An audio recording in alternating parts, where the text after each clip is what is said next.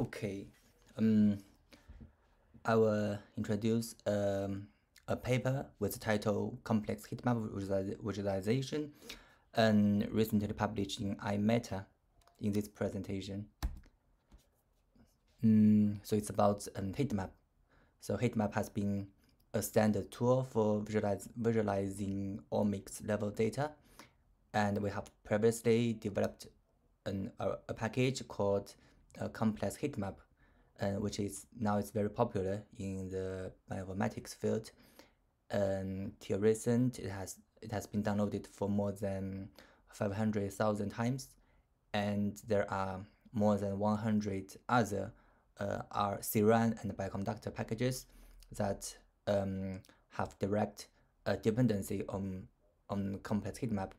And also the first paper, which was published in bioinformatics, has been cited more than 3,000 times.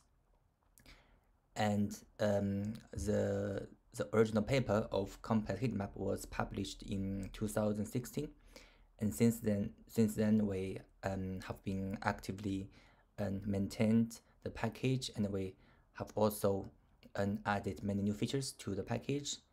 So in this new article, in this new paper, we will give a very comprehensive introduction for the functionalities of ComplexHeatmap, including its design, its rich functionalities, and its applications.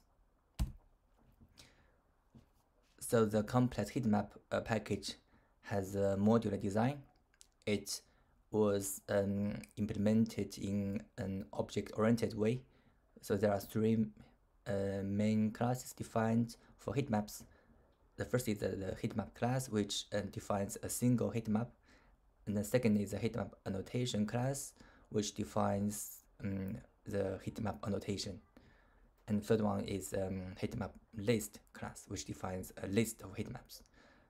So in the figure below, and the figure A is a demonstration of the structure of the heatmap class, which contains the heatmap body and these various heatmap components, which include the title, the diagrams, the column labels, which like the column names, row names, and the annotations on the rows or on the columns.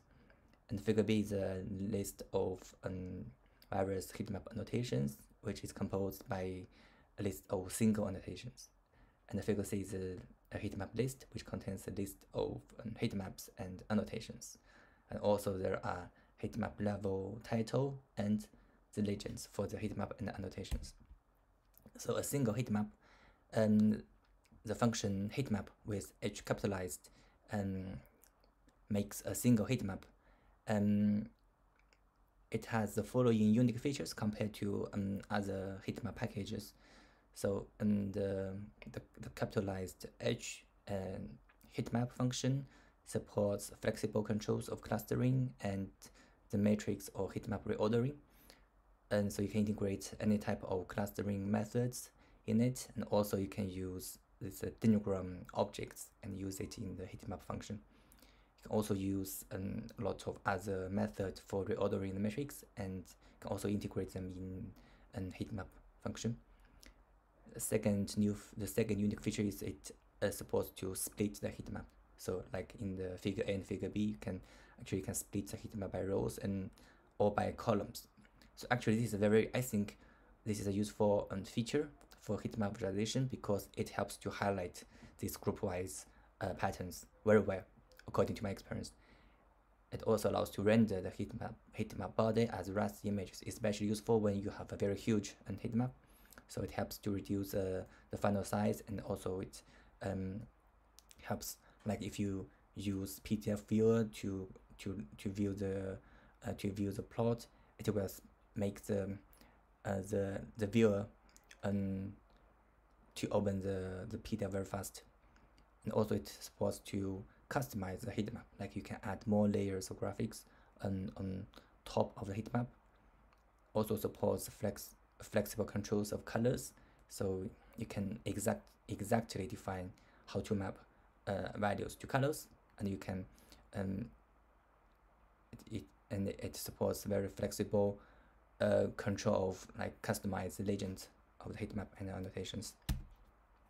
So the heatmap annotations, the complex heatmap supports a lot of annotation graphics. It also supports self-defined annotation graphics. So these plots, these figures shows this a lot of different annotation graphics that are supported in complex heatmap. So there are like heatmap like annotation, image annotation, points annotation, blah blah blah, and it also supports rather complicated annotations like figure B. This is called the mark annotation, which like to add, like to link a subset of rows or columns of the heatmap to text labels. And the figure C is called the link annotation, which links plotting regions to heatmaps. So the figure D is a special case for figure C for the link annotation. The figure D is called the text box annotation, which links these text boxes to heatmaps. So a list of heatmaps, so actually you can add an arbitrary numbers of heatmaps and annotations either horizontally or vertically to construct this complex heatmap visualization. So basically you can simply use the operator plus or use plus to horizontally link heatmaps, or you use this %v% to vertically link the heatmaps. So there are two examples of this complex heatmap visualization. The first one is to visualize associations between DNA methylation, the red blue heatmap, and the gene expression, the red and green heatmap, and some other additional genomic annotations. Like you can put them together and you can see the patterns shared between different sources of information. And the figure B in this plot is another example of showing the complex heatmap visualization. It is for visualizing a global summary statistics in multi-omics studies. So there are methylation and like how their correlation to gene expression, the distance to TSS, and like an annotation to CPG island, and the enrichment to and some other genomic features like genes, TSS, repeat regions, and the enrichment to different chromatin states. So you can use this complex heatmap visualization to very easily to see the correspondence of these different information. And the complex heatmap is flexible, so it's also possible to implement some other high-level graphics based on the functionality of complex heatmap. So these plots are already supported by complex heatmap package. So the figure A is a density heatmap, which uses the colors to map to the density of a list of distributions, and figure B is a 3D frequency heatmap or frequency plot 3D heatmap which has the same which uses the same matrix as figure A. The figure C is a oncoprint, which visualizes the genomic mutations or genomic alterations in a list of genes and in a cohort of patients to see the mutation patterns. And the figure D is the upset plot, which visualizes the intersections of several sets. And figure E is a genome level plots, like each column category corresponds to a chromosome, and you can add many different genomic signals to the plot. And so the complex heatmap package has also been integrated in other packages. For example, the enriched heatmap, which specifically uses heatmap to visualize two different types of genomic features, like to see how they are enriched for each other. So on the left figure, it's a combined or integrated visualization of chromatin states, the enrichment of chromatin states around TSS.